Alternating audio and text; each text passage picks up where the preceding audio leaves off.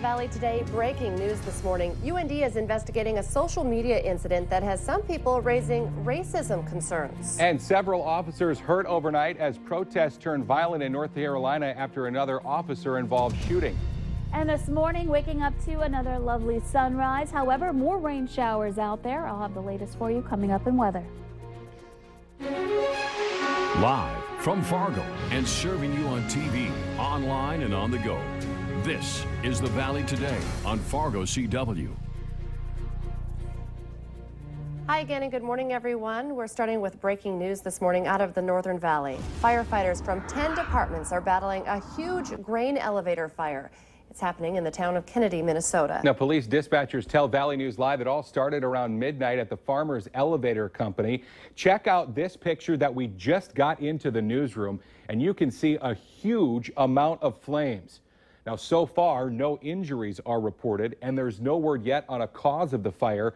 We do have a crew headed to Kennedy for coverage on this story. Of course, we will continue to update you throughout the Valley today and online at valleynewslive.com. Also breaking for you this morning, the University of North Dakota is investigating an incident on social media that's raising concerns about racism. A student at UND allegedly left her cell phone in her room, and 3 other students used it to take a Snapchat photo with a racially charged caption. The victim was unaware the picture had been posted to her account until a friend told her about it. Several people have reached out to the university on various social media platforms, notifying them of this photo. The university replied on Twitter saying they are in the process of gathering information and investigating and take this matter seriously. Now, this incident at UND comes less than a week after a Kansas State student was expelled for posting a racist photo on Snapchat. Of course, you can stay with Valley News Live for updates on this breaking story. Time now to get a check of weather on this Wednesday morning, and we check in with meteorologist Lisa Green. Good morning. Another start with some soggy conditions for some of us, so want to make sure you're ready for that. This time in the Northern Valley. Southern Valley, we're looking a lot better. So take a look outside. You can see on our sky cam a beautiful start to the day in Fargo. We've got some sunshine getting ready for us. The sun hasn't exactly risen yet, but it will be shortly. And we do have some clouds that have moved in as well. So it kind of gives you an idea of what we're going to be dealing with today. A couple of wisps coming out of the clouds indicating there might be just a little bit of rain falling from those this morning. Very small amounts, though. The main area of rain is up to the north, up along the Grand Forks area. North from there, basically Highway 2 and north. Thief River Falls, you saw some showers, heavier showers roll through. Those are just now moving east of you, east of Highway 59 here. You're still getting the rain, just not the heavier stuff. And then over into western Marshall, north of Grand Forks, another round of rain.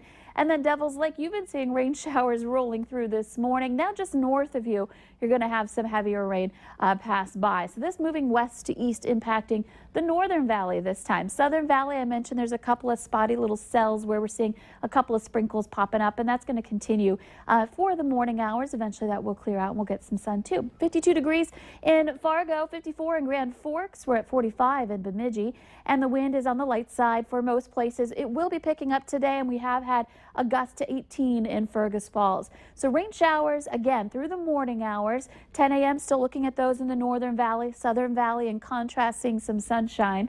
And by noon into the mid to upper 60s there. Up north, around 60 degrees for you with mostly cloudy skies. Off and on chances for some sprinkles in the Northern Valley, especially today. Highs where we get some sun, some of us hitting the low 70s, 72 degrees in Fargo. And heading into the later evening hours tonight, expect to see those temperatures starting to scale back a little bit into the 60s by 8 o'clock and clouds starting to build in. And we'll talk more about that 7-day planner coming up. But again today, a rainy one, this time in the north. Thank you, Lisa.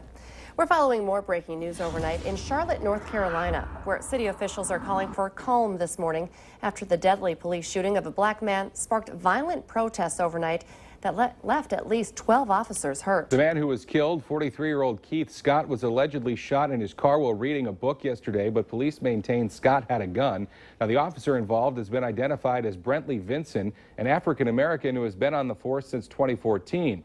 Authorities say he has been placed on standard administrative leave. Developing this morning, the man accused of carrying out a series of weekend bombings in New York and New Jersey now faces federal terrorism charges. Ahmad Rahami was charged yesterday with at least 10 federal counts, including the use of weapons of mass destruction. The suspect's father says he had called the FBI about his son years ago, expressing terrorism concerns. Well, new for you this morning, the House Homeland Security Committee is set to meet today to talk about those explosions in New York and New Jersey over the weekend. This morning's hearing will address how to stop potential future attacks. The New York Police Department Deputy Commissioner for Intelligence and Counterterrorism will provide testimony at that hearing. And we're following new developments from the St. Cloud Mall stabbing, which injured 10 people. It's now being turned over to the FBI's Joint Terrorism Task Force. The St. Cloud Police Department will remain involved in the case, but only to assist in the task force's evaluation. The FBI has also asked the Fargo Police Department for information it has about the attacker, Dahir Adan. Fargo Police Chief David Todd says that they have provided dates surrounding Adan's time living in Fargo. Murder and arson charges have been filed in connection with a June house fire in Moorhead, where investigators later found a woman's body. Justin Critt is charged with second-degree murder and first-degree arson in the death of 49-year-old Melissa Wilcoxon of Moorhead.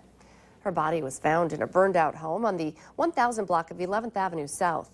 Now, Valley News Live spoke with Critt at a house fire a day before in Detroit Lakes. While no charges have been filed there, investigators are looking into a possible connection involving Critt. He was previously convicted of first-degree arson in 1995 in Becker County after he was involved in a fire at the Detroit Lakes Junior High School. Critt is being held in the Cass County Jail on unrelated robbery charges. He'll stay there until he's extradited to Minnesota. This week marks a sad anniversary for family and friends of former NDSU student Tom Bierson. It's now been 2 years since his disappearance and murder, but there is still no motive and there have been no arrests in his case. Bierson was last seen at a party in North Fargo 2 years ago yesterday. His body was discovered at an RV lot in Moorhead 3 days later. Police say Bierson's death is still considered the department's highest priority. Now, Tom Bierson's parents are speaking out about their lives since their son's death. To read more of their story, you can head to our website, valleynewslive.com. Fargo police say they need your help in identifying the woman in this picture on your TV screen right now, who they say is involved in a burglary. Officials say she's suspected of forgery stemming from a garage burglary back in May. If you have any information, contact the Fargo Police Department. Authorities are investigating after a head-on crash with a semi killed a man in Becker County, Minnesota. The crash happened around 7:30 yesterday morning on Becker County Highway 2. The sheriff says the pickup crossed into oncoming traffic and hit the semi. Now, the driver of the semi, Shane Eggy of Barnesville, has non-life-threatening injuries from the crash. The driver of the pickup was pronounced dead at the scene. His name isn't being released until his family is notified. The Morton County Sheriff's Office in central North Dakota has started a task force to investigate a confrontation between security and pipeline protesters. The incident involving mace and dogs happened back on September 3rd.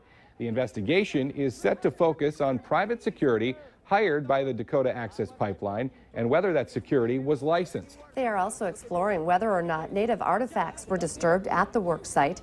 Dakota Access says protesters were trespassing and acting aggressively towards the private security team, while protesters say they were expressing their First Amendment rights. The North Dakota Department of Health has announced the state's second West Nile virus-related death this year. The individual was a man who lived in central North Dakota and over the age of 60. Now, as of today, 60 human West Nile cases have been reported in 24 counties in North Dakota this year. Last year, North Dakota had 23 West Nile cases and 1 death. Could you be getting sick from your cat? The Center for Disease Control and Prevention says you can get a bacterial infection known as cat scratch fever from a scratch or bite. The symptoms include headaches, fever, and swollen lymph nodes. Cat scratch fever is actually pretty rare. About 12,000 people get it a year.